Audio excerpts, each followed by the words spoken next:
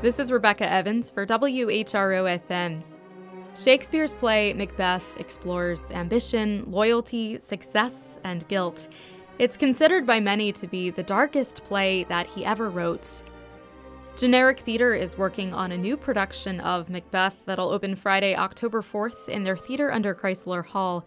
I had director Miguel Girona and cast members Tony Robinson and Tara Moschopoulos, who play Macbeth and Lady Macbeth, into the studio to talk about the show and what to expect. It's kind of a broad question for all of you. I was wondering if you could tell me and our listeners a little bit more about generic theater and what you see its role in the Hampton Roads arts community. I'm Tony Robinson, and I am playing Macbeth.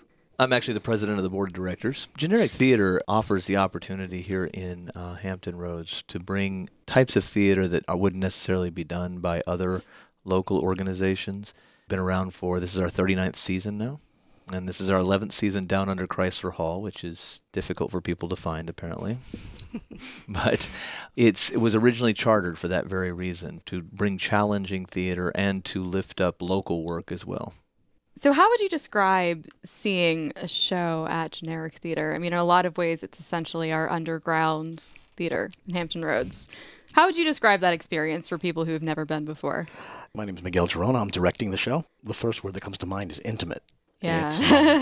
It's a rather small space, but it lends itself to almost an immersive experience. I mean, you really do feel like you're next to the show. And sometimes, I know I've been in productions where sometimes we reach out and touch you. Yeah. Yeah. Fortunately, that's not going to happen here because we're armed. Yeah. So why was this show selected for the season?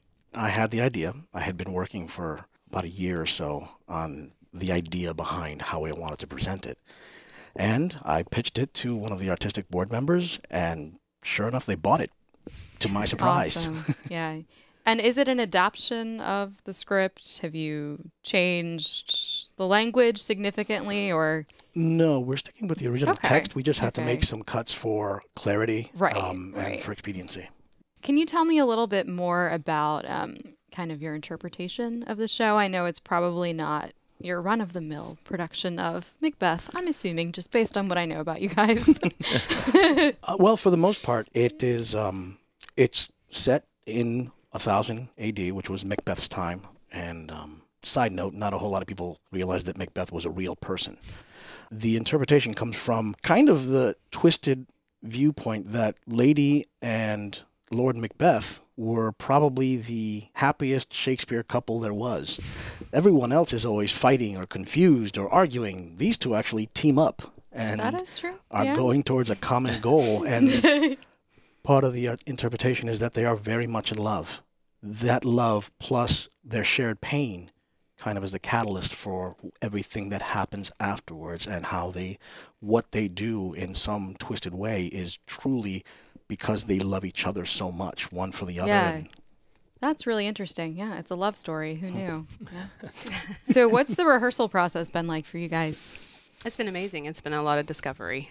I think going from just the text, if you were to take it just in what you're reading in black and white, it's very easy to make a lot of assumptions.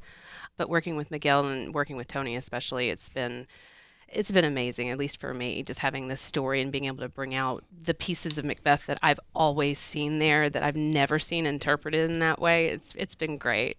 I've really enjoyed the discovery, like you said. The hard part's been the fight choreography. Oh, yeah. Oh, yeah. It is intense. Yeah. There's some serious fights going on. Yeah, It's been exciting. intense. Yeah.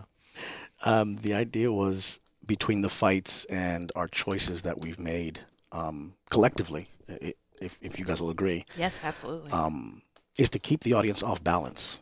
Similarly, Macbeth and Lady Macbeth are constantly off balance, and we want to kind of share that with the audience by not so much surprises, but just something's coming from every direction almost all the time. So I have to ask this very cheesy question. Of course, do you think the play is cursed? And if so, has anything strange happened during the rehearsal process? I do not. You do not? Okay, fine. I'm a little disappointed.